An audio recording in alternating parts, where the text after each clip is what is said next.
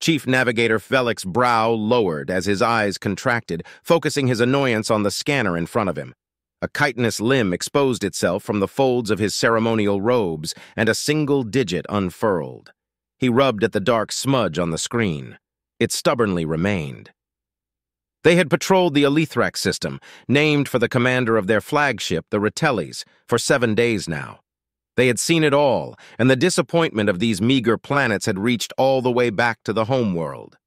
Initial dossiers had sent a jolt through their entire species, an inherently stable system with a rich asteroid belt and 3 planets in the right place for all Commonwealth species. It would have been invaluable for the war effort if the 3 planets weren't all nightmarish wastelands. Elithrak II was a planet-sized pressure cooker. The probes they had sent down had lasted minutes. 4 was a dry, airless worlds bearing the scars of relentless asteroid bombardment. And 3 was a hostile combination of both. Positive news was circulating about a few of the system's moons, but Felix wasn't impressed. The Commonwealth needed a hub, a manufacturing epicenter for the system. The current swath of backwater colonies was simply not enough. "So why are we still here?" asked ETC from behind, as Felix almost jumped out of his carapace. ETC, the leader of the ship's strike team, was good at sneaking up on people. "Mossy," Felix said. No more was needed. "Simple enough. Elithrak's briefing had the detail, but that's what it boils down to. Search and destroy." "Well, I can't say that tactics failed me," replied ETC, spreading his mandibles in a grin. "Hey," ETC said suddenly, "what's that on your scanner?" "A mark," Felix said dismissively. "I'll procure some cleaning. It's moving." "Commander on the bridge!" shouted ETC as he and the other soldiers snapped to attention. Elithrak emerged into the room, and he was just as imposing as the Mhasi whispered. His sinewy frame reached 8 feet easily, despite his hunch, and his gaunt face held eyes of fierce intelligence. "What have we got?" he asked as his subordinates scrambled to comply. "A large object over Elithrak II, Commander, in a very low but stable orbit," said Felix, "and it's a dead read across the board. We only spotted it against the bright clouds of the planet," said another. "How large?" Elithrak inquired. "Just under 11 kilometers end to end." "Which seems ordinary for a small natural satellite to me, Commander." "What my colleague is failing to take into account is the shape, sir," said Felix. "And what shape is it?" "It is, well—" The first analyst trailed off. "Ship-shaped." Elithrak nodded slowly, considering the situation. "Notify all ships. The Sivoran is to take point for a clean scan, whilst the Fexus and the Doem plot firing solutions." The bridge erupted in the clacking of keys and mandibles as orders were issued and followed. Elithrak turned to leave, pausing briefly by the door. "Captain ETC, make your preparations." "Absolutely, sir." 3, 2, 1, firing. Probe fired. Silence loomed over the bridge of the Retellis as glowing rear of the probe flashed briefly into view. It vanished into the void, but the tracking locator remained to give a steady reads of distance and speed. The fleet was observing from behind the 3rd planet, spread into a tenuous skirmish formation. Watching it with particular interest was Captain ITC and his strike team from a small monitor in the armory. If the probe was successful, then they could well be the follow-up. 15! 10 kilometers! 5! Impact! ETC had his eyes closed as he imagined the probe coming in like a kinetic round, the flash of raw heat on impact and the immense shudder which would ring through an entire ship, the spray of debris into space and the red-hot hole in the side. "Impact confirmed!" "Breach?" asked Elithrak urgently. The probe's handler hesitated. "Did we breach?" "Affirmative. We're in. Probe is damaged, but we have a signal. Display on main." The bridge darkened as a rotating icon appeared cheerfully against the window. "Gravimeter on," said the handler as a messy stream of data occupied the top left corner of the projection. "Thermals on," was the confirmation as the 2nd quarter came online. Some white patches from the impact, but otherwise solid gray. No heat. "GPR on." Blurry schematics started to appear in slices in the 3rd quarter. "Visual on." As the 4th panel came online, Elithrak craned to see, stretching to his full height of over 9 feet. His subordinates didn't even notice him, so drawn were they to the monitor. In the armory, an auto rifle fall freely to the ground and nobody even blinked. What are they? How many are there? Are they alive? Endless questions were cast from every corner of Elithrak's fleet as the same image from the probe was held in every mind. The picture had already been smuggled off of the military network and onto the Commonwealth net. It had already been recognized as a hoax, as the apocalypse, and as everything in between by the so-called experts back home. Elithrak stared at the same image in his quarters, in endless awe. There were pods, hundreds of thousands them in a vast cylindrical chamber, with as many as 8 such chambers mapped out on the GPR scan. In the foreground, every detail was visible on a single pod, including, most importantly, a nude gray figure suspended in a stagnant fluid. Elithrak couldn't gauge its size from this perspective, but he already had a team of scientists studying the images. He was fascinated by the mane of thick fur at the top of the otherwise hairless creature.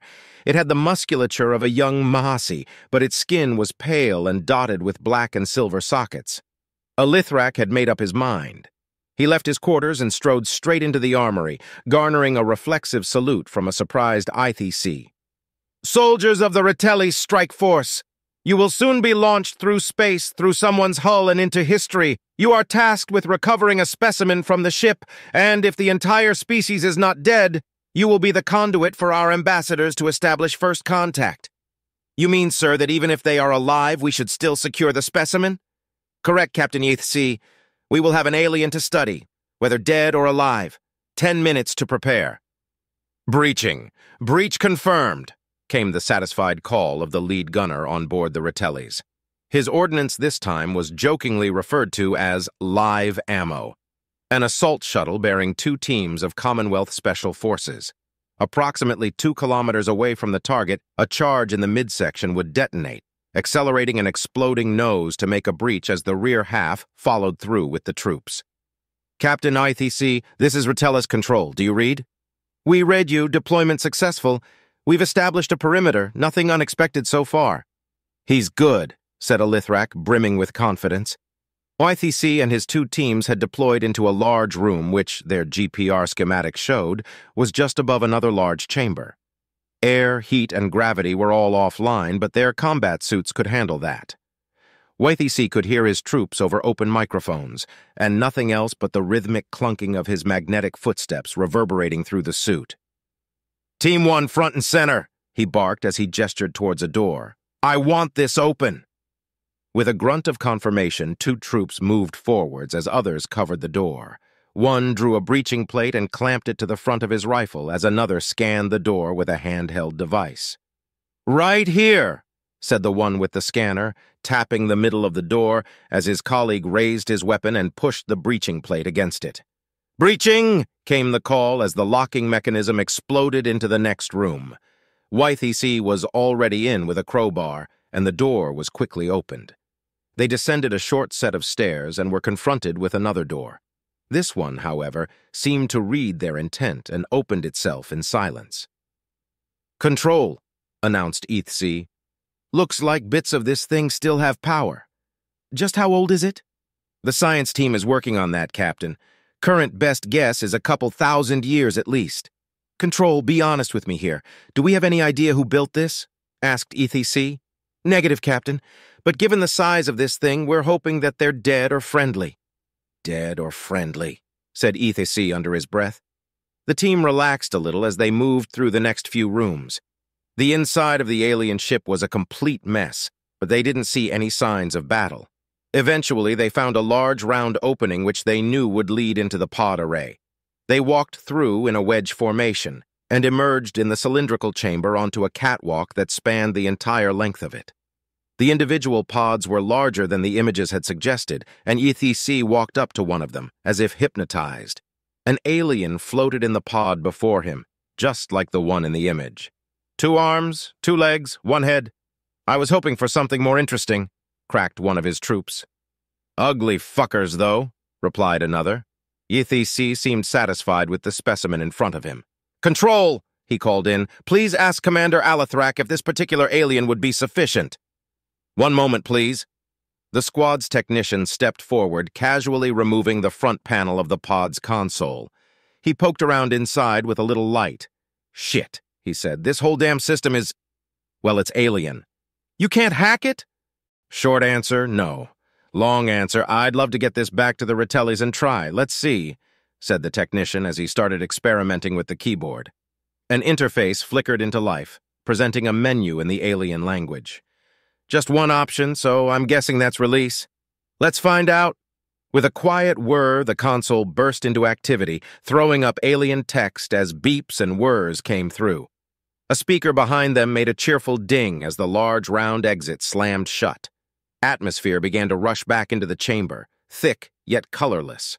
Less oxygen than would be considered optimal in the Commonwealth, but perfectly breathable.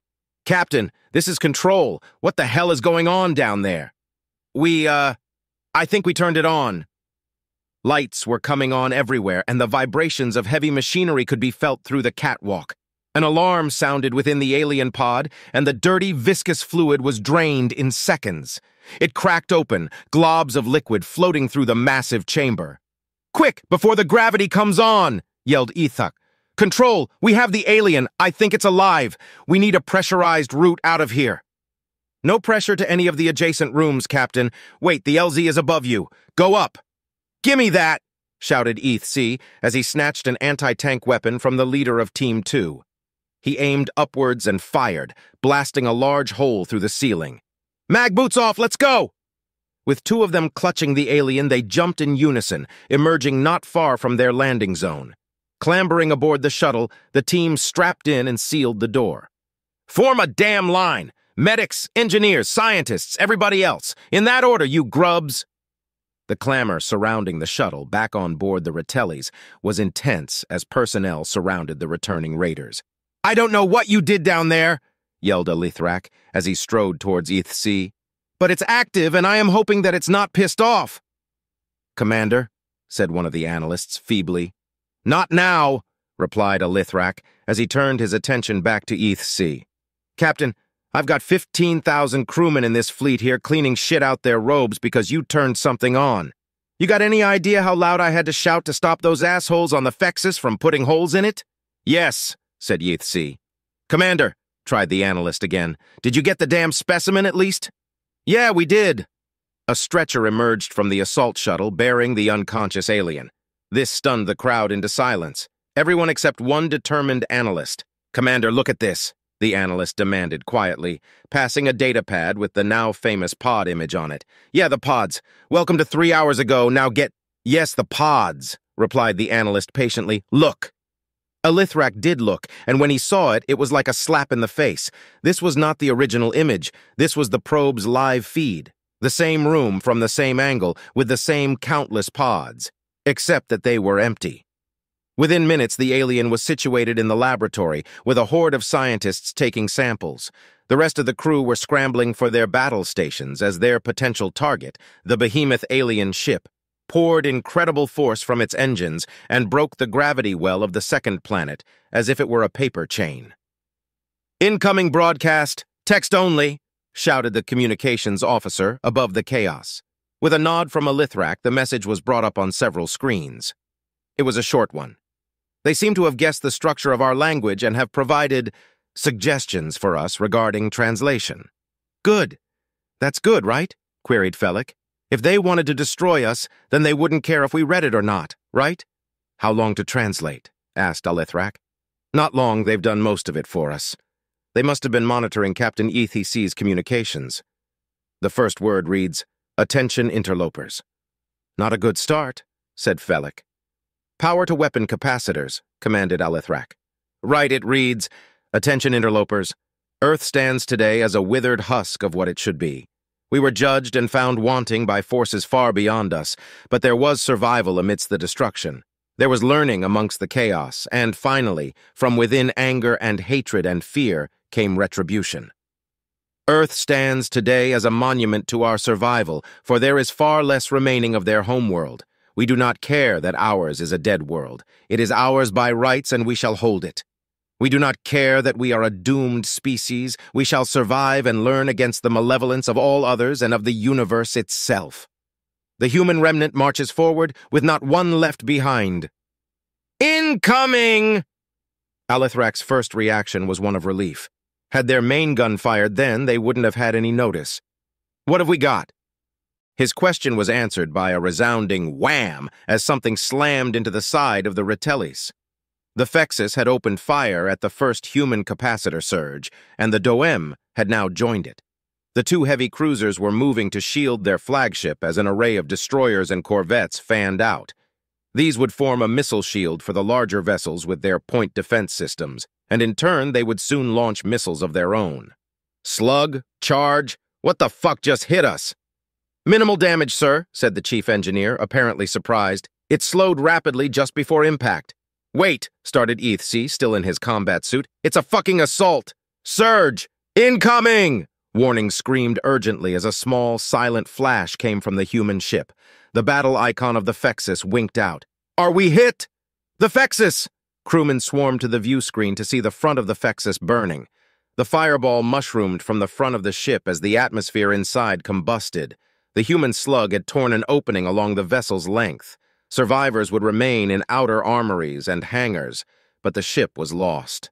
Alethrak had been stunned into silence. We need to fall back, yelled Felik. There's another problem, countered Ithsi. Intruders in the main hangar. Stop them, ordered Alethrak to Ithsi, his control over this situation draining with every second. With a muffled ding, the door opened. Ithsi moved through. With him was the 12-man strike team he had taken aboard the human ship. Another 200 soldiers had armed up and would soon move in through the main door. The corner of the hangar was twisted and charred, with the open nose of a human assault pod poking through. It was far larger than the covert shuttles used by the Commonwealth, and so too were its occupants. 4 humans had already disgorged from the pod and taken position in the hangar. They looked very different to the specimen Yethisi had retrieved. Gone was the flesh and hair, and instead stood a gray mountain of armor and equipment. Although silent, the towering figures had their attention focused on just one of their number. Officer. Yethisi raised his weapon, took aim, and fired.